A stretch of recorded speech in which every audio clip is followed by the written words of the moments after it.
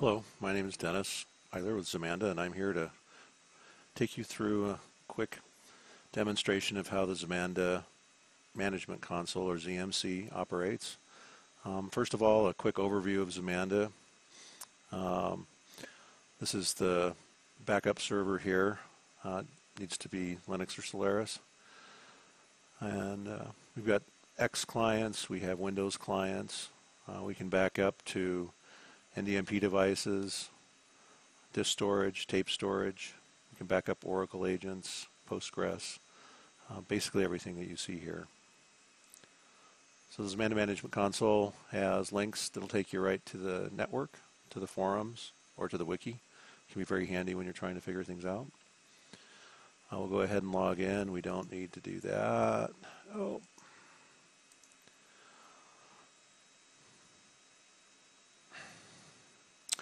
First thing you'll see is Zmanda does a quick check on all of the installed files and makes sure that everything is still functional. If you do have a corrupted file, you'll notice it here.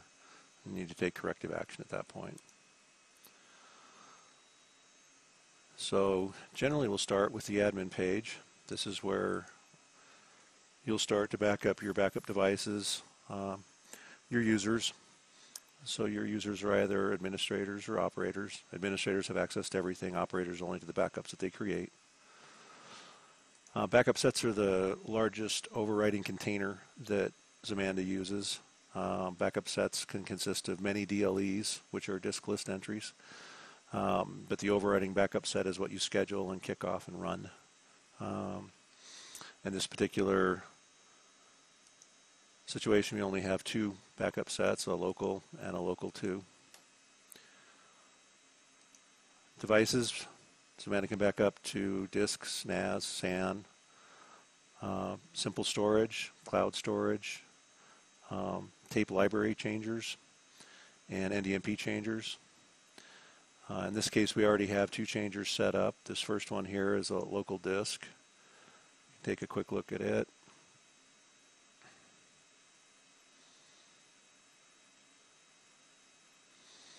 Here we gave it a name, Betzel2. It happens to be in a path to var libamanda vtapes, which is a place that we have a 4 terabyte disk mounted. You can set the reserve percentage on it if you need to use that disk for other things. And it'll go and figure out how big the disk is. So in this case, it's already set up for us. So do a cancel there. And let's go ahead and take a look at the changer device. On the changer device, you can ignore all of this up here. This is just Zmanda going through all of the devices on the bus, and when it finds a non-library unit, it complains a little bit, but it's not really anything to be concerned about. Here, this is a Storage Tech L700 library, and it's at SG15. It's found 4 drives with 39 slots. You do need to put the capacity of the tape drive in here. In this case, it's LTO4, and it's measured in gigabytes, which is powers of 2 instead of powers of 10. You can always go to Google and say convert 800 GB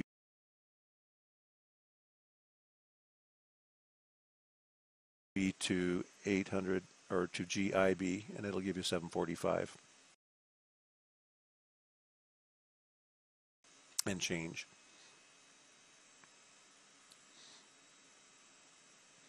So we can go ahead and cancel that. So those devices are set up.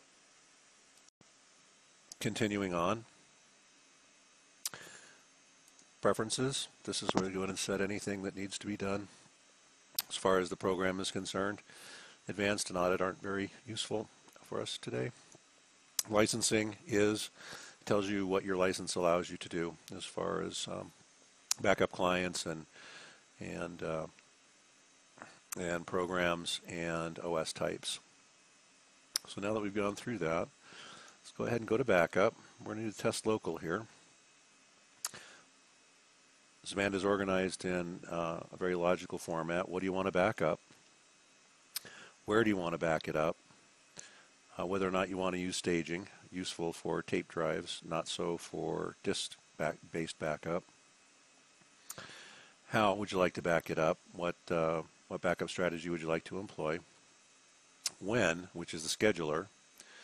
The Now button just allows you to go ahead and do the backup right now, and the Media button lets you select the media that you're going to use. Again, more of a tape type thing and less of a disk type thing. So what are we going to back up? Let's back up something that is from this file system here. Let's say it's hostname local, since that's easy. Do a directory path of home. And let's do 5G or 2.5G. Let's do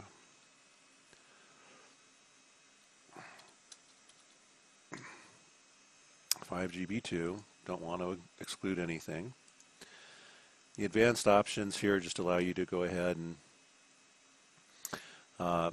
take averages, reliably accurate. It'll guess if it doesn't get back the size of the backup in a reasonable amount of time. You can set the max backup clients if you need to. Here's your backup strategy, which is default. Override, allow both full and incremental backups. Skip, do not back up this DLE. Never do full backups, only one level 1, which is a full backup, and then incremental differential from that point. And the last one is never do incremental differential, only do full backups.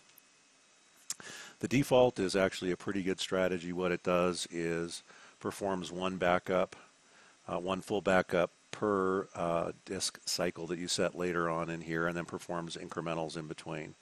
But if you prefer, you can set it to do only incrementals or only fulls. Staging, again, we'll just leave that for the time being. It's not gonna make that much difference. And then the client application doesn't really come into play at this point, but we're going to go ahead and add this backup.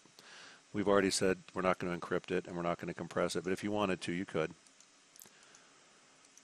Whether or not to encrypt on the server generally isn't a good idea. Normally what you want to do is allow the tape drive to compress the data for you. If you already have it on the server, there's not much point in compressing it on the server and then sending it to a device that already has a very fast hardware compressor built into it. So you just leave that at none and do add. So now we've just added a DLE. And right now it's just Zmanda's making sure that it can read that particular location on the file system, and it can. So we've successfully